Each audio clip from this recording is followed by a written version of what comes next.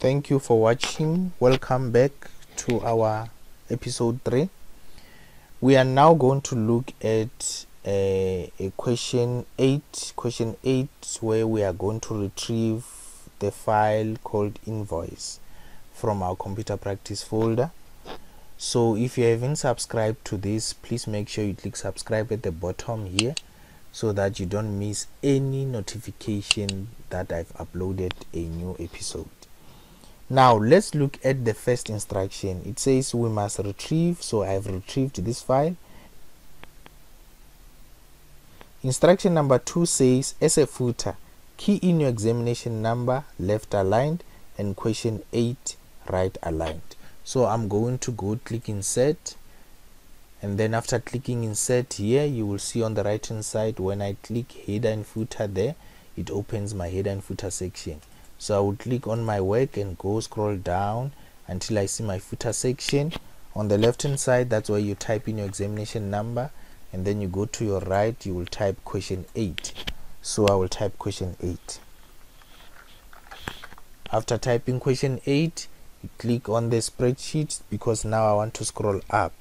So when I scroll up there, I see my spreadsheet again, and then now I have to click view and normal so that I work on a normal spreadsheet. So the first instruction there now says we have to make the changes as indicated on the spreadsheet. So firstly I will save this as question 8. So I will go and save it in my folder where I know I will find it, and then save it as question 8.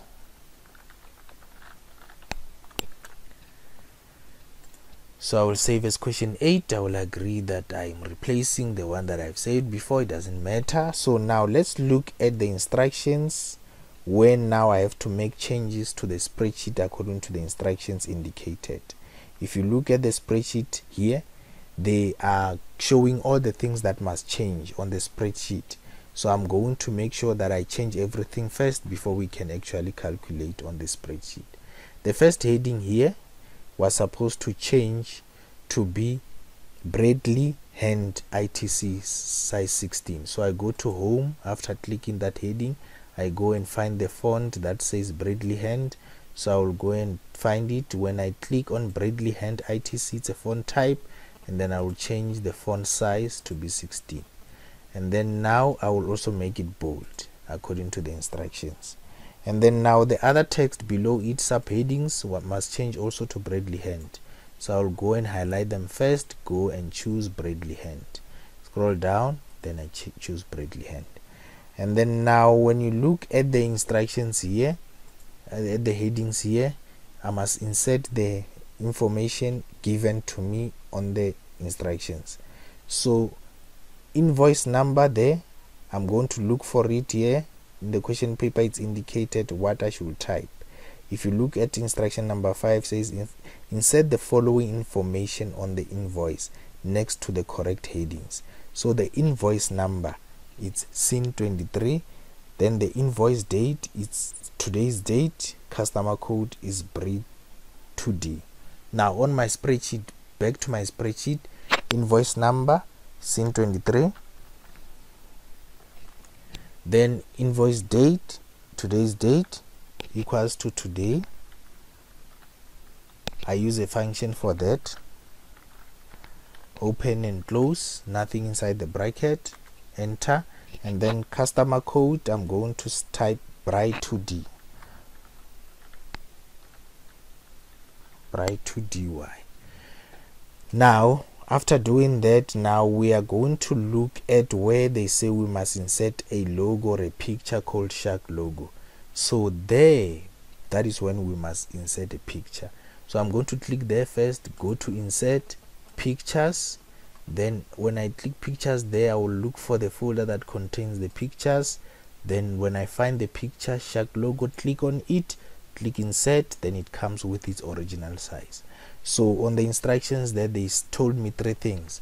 First one, they said we must change the picture height to 2.54. Click the picture first, go to format.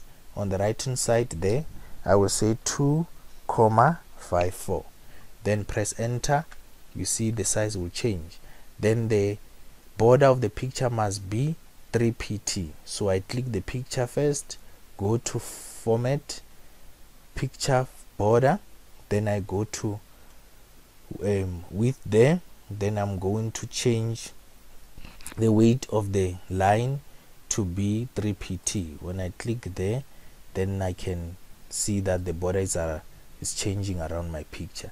So I have to adjust or move my picture to be in the correct position. That is the third thing that you have to do. Then there it is.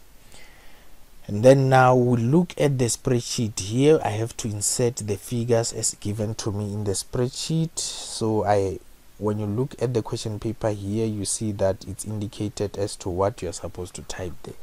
So now on my spreadsheet there, I'm going to say 1350, 730, and then there I have to say 26, 2610, 26,10, then 200.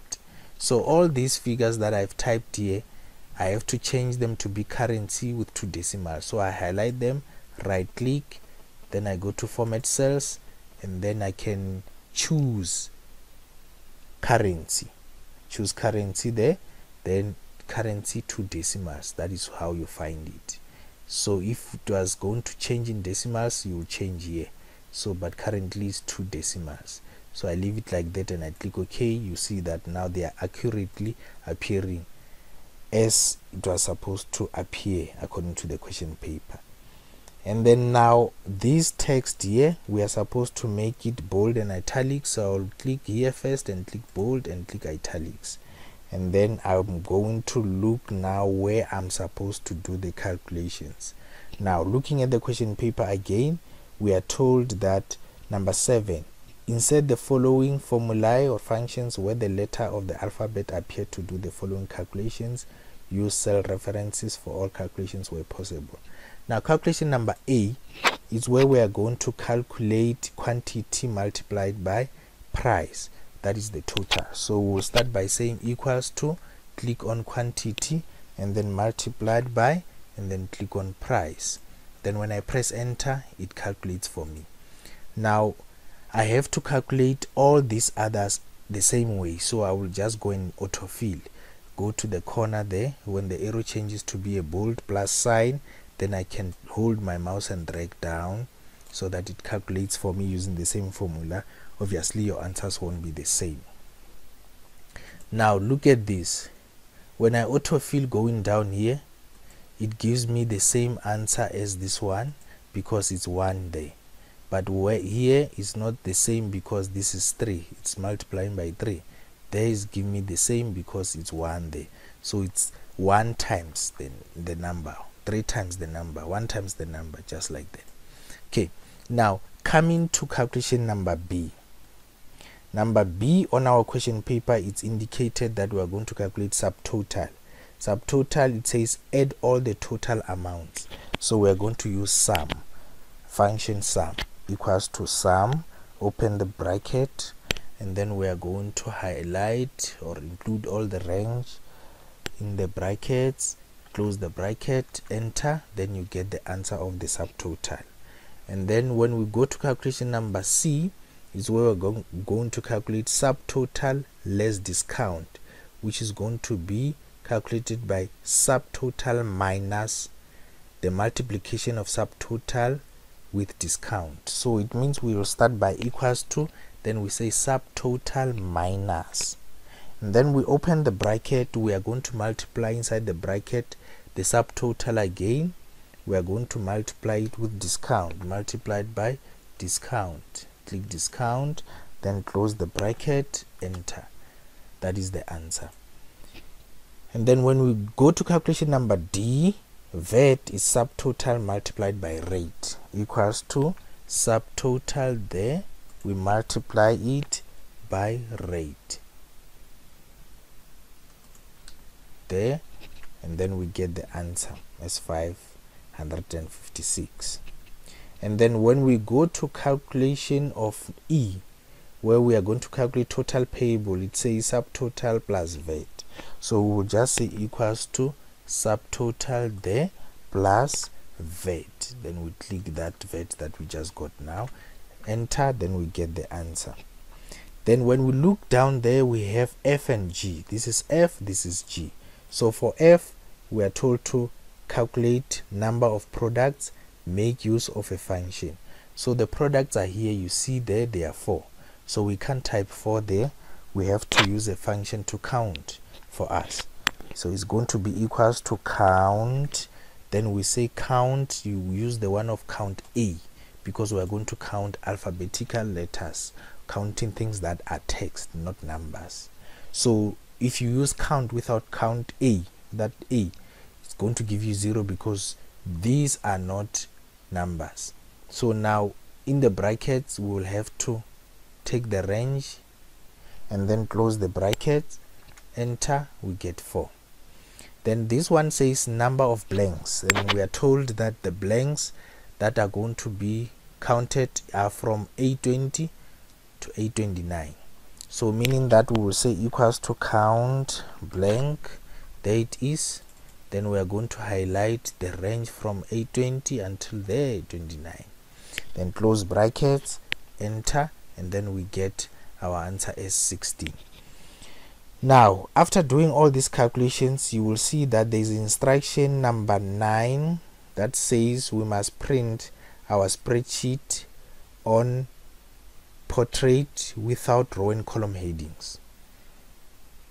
What are row and column headings? The A, B, C, D, and the 1, 2, 3, 4 there, those are row and column headings. So what we do now, we are going to go and find out if the row and column headings are there. So we go to page layout. On the page setup group, you click the group launcher, you go to sheet, you will see that row and column headings are not included with our printouts. So if you are going to include them, it means you will put a tick here and click OK. So meaning that now when you go to file, print, you will see that your printout will come with row and column headings there. Then that is when you will print with them. Now we don't want them to print, so we'll go and click page layout again, page setup, and then sheet, remove the tick for row and column headings, click OK. And then now we'll go and make sure that when we print, they don't appear. A, B, C, D, 1, 2, 3, 4, those are row and column headings, they are not appearing. So it means now our printout is ready. But now when you look at this printout or the spreadsheet, when you did autofill here under total, it was drawing lines for you because it was taking them from the first one. So we need to remove this so that you don't lose marks for accuracy. So when you go to home, there under font, you will see that when you expand going down, you will find an erase border. So you just click where you want to remove the borders, and then you drop the rubber there or eraser, and then now you don't have the lines anymore. So now you can just save to update. Now when you go to file, print, now our printout is ready so that you can get all the full marks. Then you can print it out. Thank you for watching. Please subscribe if you didn't subscribe so that you can be notified when I upload another episode. Thank you.